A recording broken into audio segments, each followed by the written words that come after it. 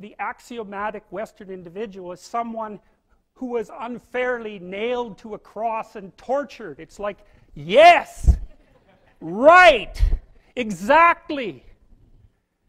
So what do you do about that? Well, I thought about that for a long time too. It's like, well, you don't get together in a mob, because all that does is allow you to be as horrible as you could possibly imagine and suffer from none of the consequences. That's a bad idea. So how about we don't do that? Well, there's a deep idea in the West too. It's like, pick up your suffering and bear it and try to be a good person so you don't make it worse. Well, that's a truth.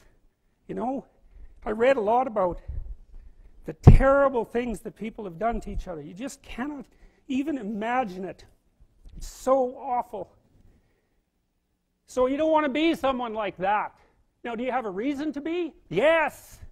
You have lots of reasons to be. God, there's reasons to be resentful about your existence. Everyone you know is going to die.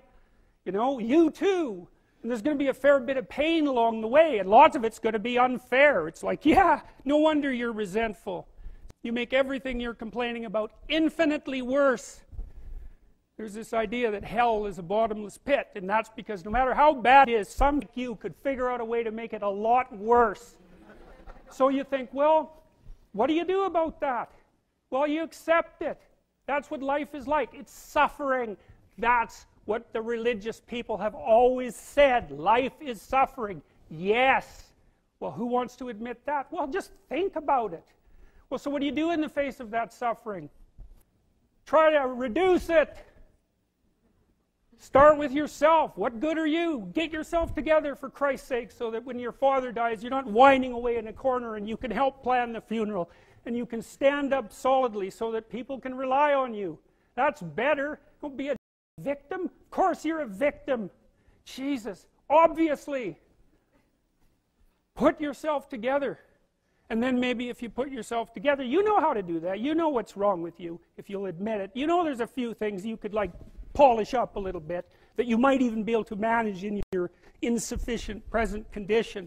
And so you might shine yourself up a little bit, and then your eyes will be a little more open, then you can shine yourself up a little bit more, and then maybe you could bring your family together instead of having them be the hateful, spiteful, neurotic, infighting batch that you're, like, doomed to spend Christmas with. So then you fix yourself up a little bit, kind of humbly, because, you know, God, you're a fixer-upper if there ever was one. And then you got to figure out, well, can you figure out how to make peace with your idiot brother? And probably not, because he's just as dumb as you, so how are they going to manage that? And so then maybe you get somewhere that way, and your family's sort of functioning, and you find out, well, that kind of relieved a little bit of suffering, although it reduced the opportunities for spiteful revenge, and that's kind of a pain in the neck. And so then you get your family together a little bit, and you're a little clued in then, at least a bit, because you've done something difficult that's actually difficult. You're a little wiser, and so then maybe you could put a tentative finger out beyond the family and try to change some little thing without wrecking it.